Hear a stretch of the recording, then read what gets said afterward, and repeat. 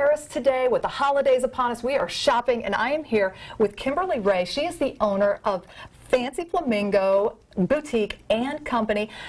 Thank you so much for having us today. We really appreciate it. Okay, so let's talk about this cute shop. It is adorable. Love it. Thank you.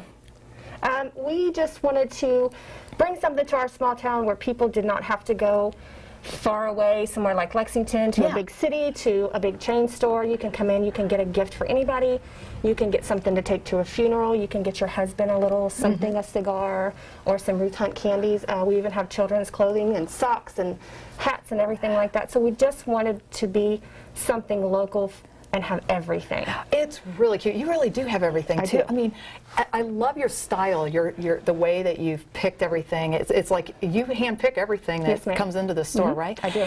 And then also too, you have not only have you started this store, but you started it during a pandemic. How in the world? Why would you do that?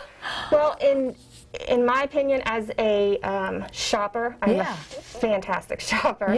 People are still shopping. Some are staying home online and doing it online, and others are getting out. They just don't want to stay home and be cooped up. Right, right. So I thought, what better time to come in while things are slow and make it my own. Absolutely. At the same time, we had 10 other people opening businesses here. We did 10 ribbon cuttings in one day. Wow. So during this pandemic, I think it was good for people to see that we're scared, we're cautious, but we're still here. Absolutely, absolutely. And where can people find you too?